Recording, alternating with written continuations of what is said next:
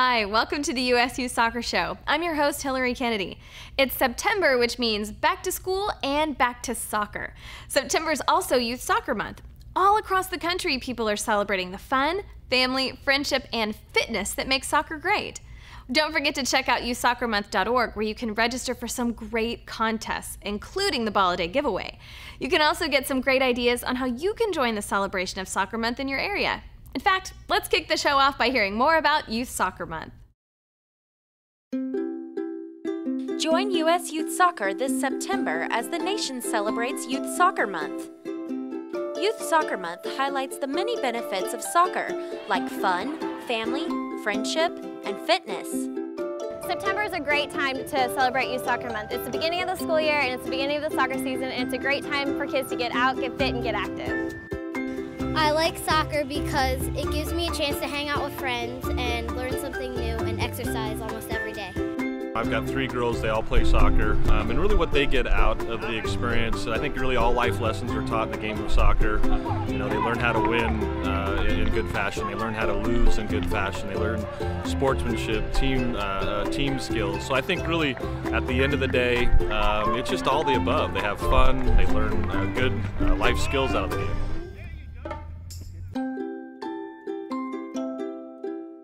I like soccer because you can have fun, you can play outside, you can kick the ball, and you can meet a lot of new people.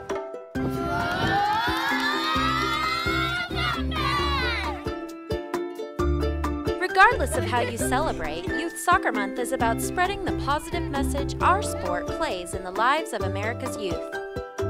Visit youthsoccermonth.org to join the celebration. There you go. Soccer is so much fun, and with some hard work, it can also be very rewarding. This last summer, 10,000 teams started the journey to win the national championship title, and 14 champions were eventually crowned. Let's take a minute to look back at some of the best goals and saves from this summer's national championships.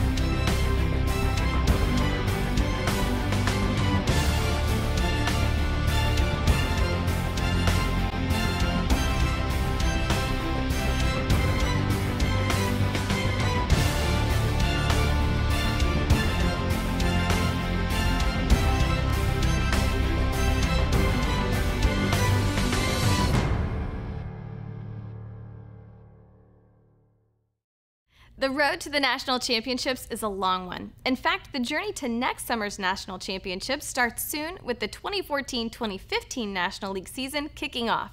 160 teams have been hand-selected to compete thanks to their proven track record of success in U.S. youth soccer events. 40 of those teams will claim an automatic bid to the 2015 National Championships. One of the teams that claimed a coveted spot in the upcoming National League season was Baltimore Celtic. The club is new on the scene and this year went all the way to claim a national championship title. Let's hear more about their journey.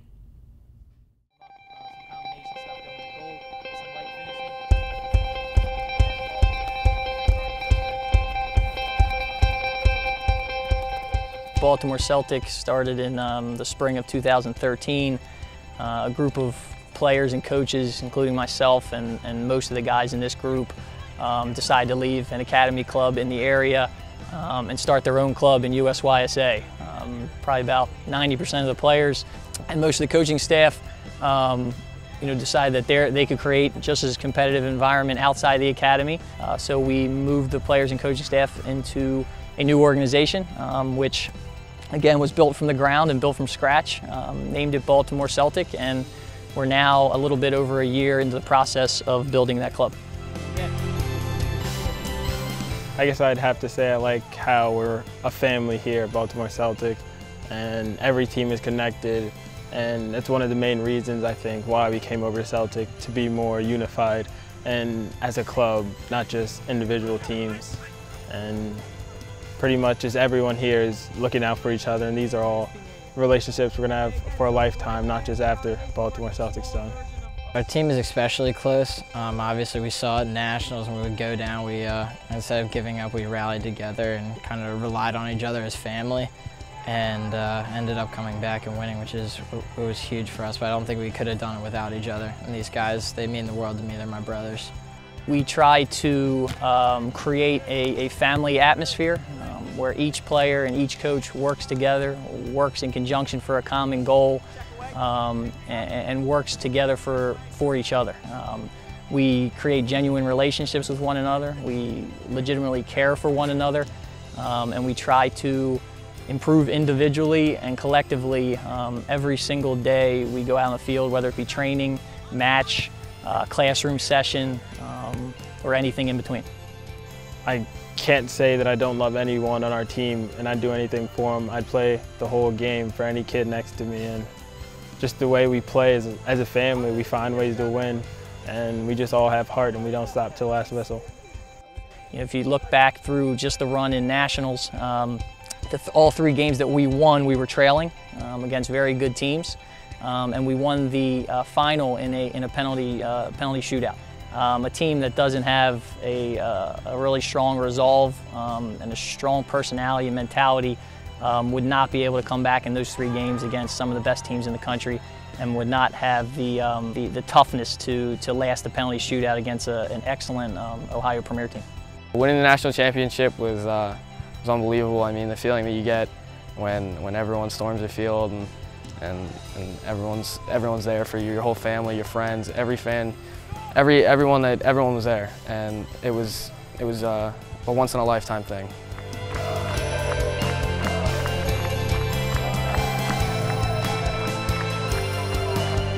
You look back on this year with a first-year club, and what your expectations are, in 12 months in a calendar year for your organization as a director of coaching. And you set out certain goals about getting your teams organized and developing a club philosophy and a club culture, and creating all the fundamentals and the cores that will identify your club for hopefully years to come. You have a dream of winning a national championship somewhere in that priority list, but it's certainly not at the top. And even though I'm a very confident coach, and more importantly, I believe 100% in my players, the fact that we were able to go out in 10 months and win a national championship really speaks volumes about the guys on this team. Chips were down many times this year.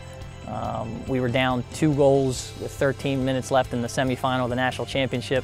Most teams at that point would have folded up and went home disappointed.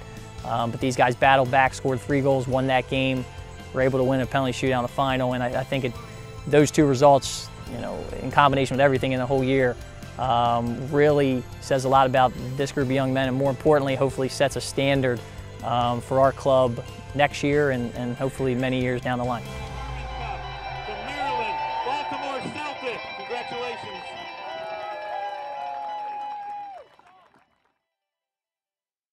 It takes a lot of time and effort to make it to the national championship level. That's why U.S. Youth Soccer has teamed up with Nestle Nesquik and soccer stars like Sydney Leroux and Alexi Lawless to share their tips on making it to the top.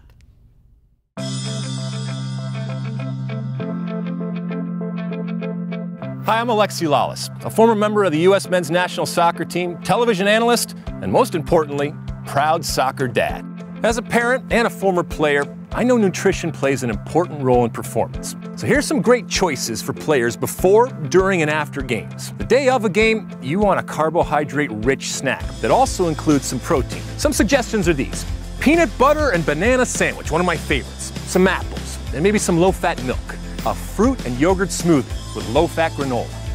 Right before a game, don't eat any protein since it can upset your stomach, but instead go for a carb-rich small snack that can provide quick fuel during the game. Now, during the game, it's important to hydrate. Water's the best. Now, a small snack is okay, but keep it simple, like a banana or a low-fat granola bar. After the game, it's important to refill your body with both protein and carbohydrates within 30 minutes after you stop working out. Low-fat chocolate milk is what I recommend after a game because research suggests that it contains the right mix of protein and carbs, so it's perfect for post-game recovery. You work hard in practice, so make sure you get the most out of your body on game day by eating right. Refuel with Nesquik after tough games and practices.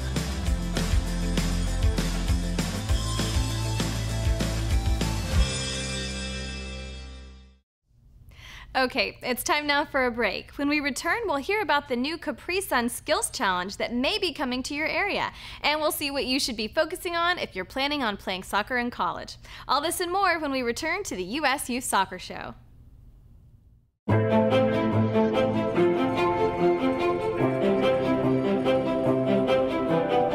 U.S. Youth Soccer is the largest youth sports organization in the country, and playing provides opportunities for first-time players as well as future superstars.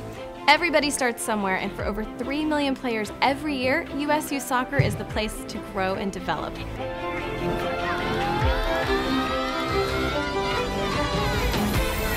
I think really all life lessons are taught in the game of soccer.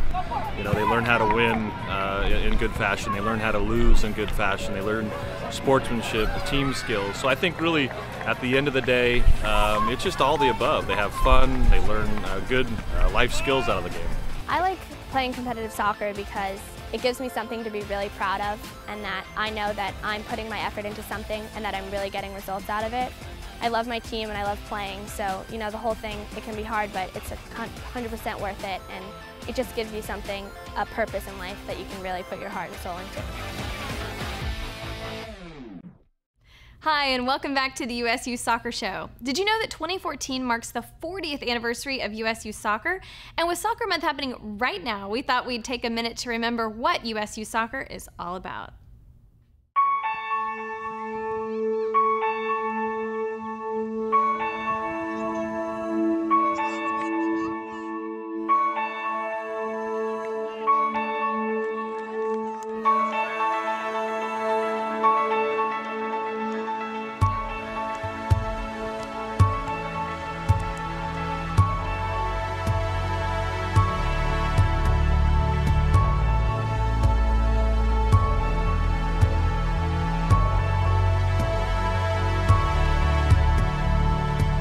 Happy 40th anniversary, U.S. Youth Soccer.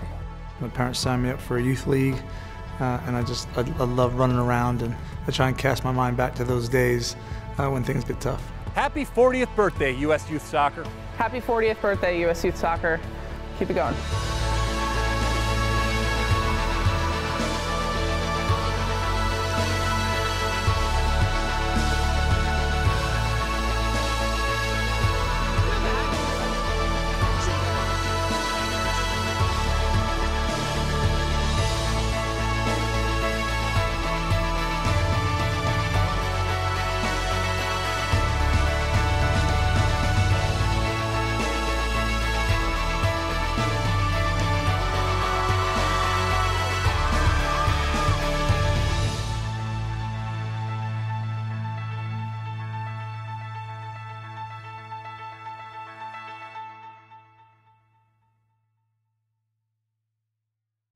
It's that time again. MLS superfan and star of the hit TV show 30 Rock, Judah Friedlander, is sharing some of the awesome and unusual stories of MLS history with our viewers. Let's sit back and enjoy a little MLS Storytime Theater.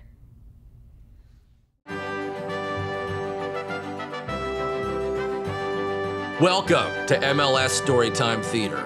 I'm El Campeon del Mundo, Judah Friedlander. Today's story is called The Matador and the Mohawk. Luis Hernandez, aka El Matador, is to this day the greatest goal scorer for Mexico in World Cup history. And in 2000, when MLS was still a baby, the league made its first big money deal by signing Hernandez for many millones de dólares.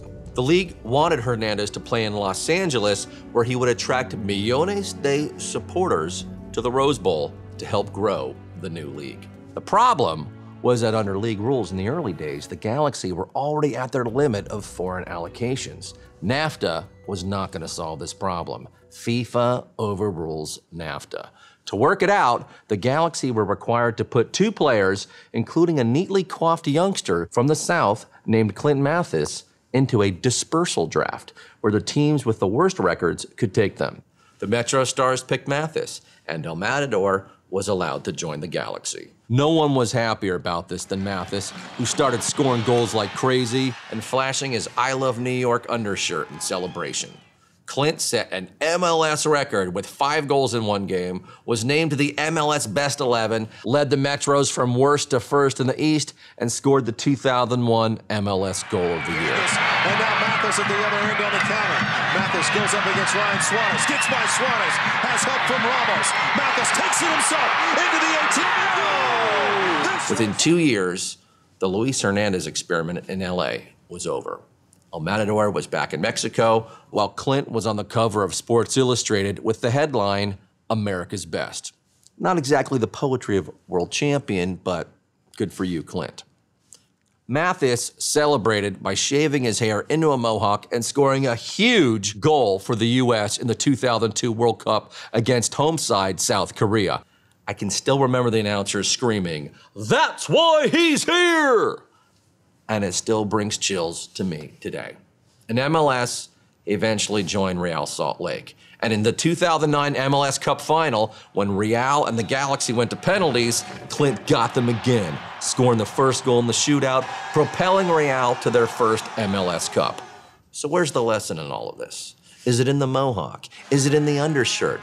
Is it in the money? You're gonna have to figure that out yourself. You can't always rely on the world champion to do all the work for you. You can do it. El Campeon del Mundo believes in you. I am the world champion, Judah Friedlander. Join me next time for MLS Storytime Theater. The fall is a really good time to dig a little deeper into your search for a college program that you think might fit your skills and personality best. Let's hear from former college coach and current U.S. Youth Soccer Director of Coaching, Sam Snow, on what you should be focusing on this month.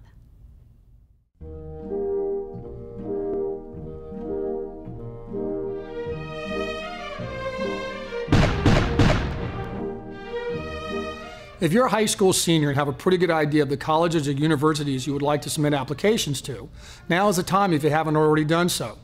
Be sure to keep an eye on application and scholarship deadlines.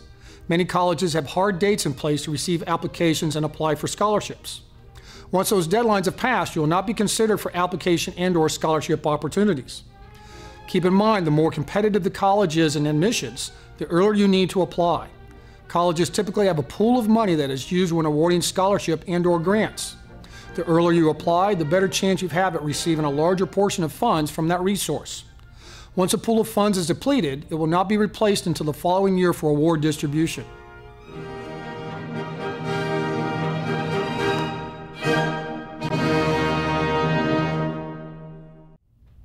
Getting to the collegiate level in soccer takes hard work, determination, and heart. But some kids just love the game of soccer because, well, it's so much fun. U.S. Youth Soccer recently teamed up with Capri Sun Roaring Waters to add a little bit of hard work and a lot of fun to tournaments around the country.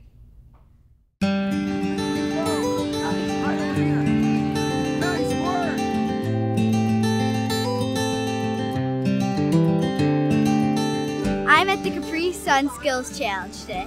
I am doing a soccer challenge and you had to do juggling, skill, shooting accuracy, 10-yard run, and then a challenge where you have to go around the flags. So basically we've got kids 6 to 12, U6 to U12, participating in a multifaceted skills challenge course, basically testing their speed, agility, and their accuracy. My favorite part was the ball control. I liked it because you had to try to control the ball, and that's kind of what I try to work on for me playing soccer. So it helped me a lot. It's really fun because it warms me up for my next game and it gets me ready.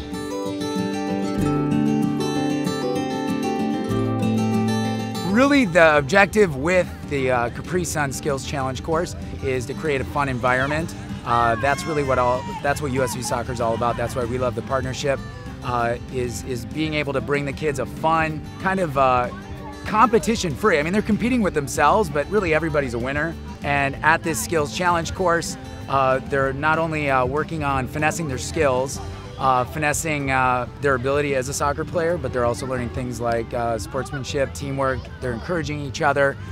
Basically all the skills that they're learning on the soccer field, we're helping them hone those with the Skills Challenge, and it's just fun at the end of the day. We did accuracy challenge. There was poles that you had to dribble around, a sprint and kick, and juggling. If I got to do this again, I would try to control the ball more for juggling, because I kind of was all over the place with it, so.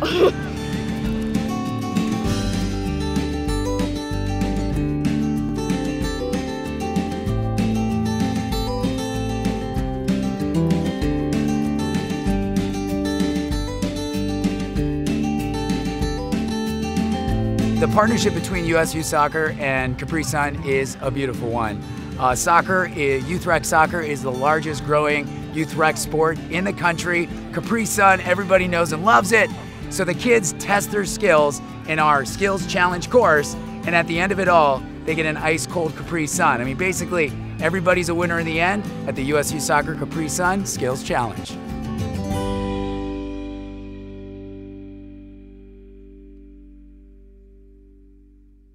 Have you sent in your goal or save of the year for the national contest? Get your video in by December 1st to be considered. We want to give all of the great goals and saves of 2014 a chance to win. Well, that's our show for this month. Thanks again for watching. If you have a story you want to see on the show, send us an email at theshow@ususoccer.org. Be sure to check out youthsoccermonth.org to see all of the great things happening during September, including daily contests and ways that you can raise money for you and others to play soccer. To watch this and previous shows, be sure to check out our YouTube page at youtube.com/USU Soccer. I'm Hillary Kennedy, and until next time, get out and get in the game.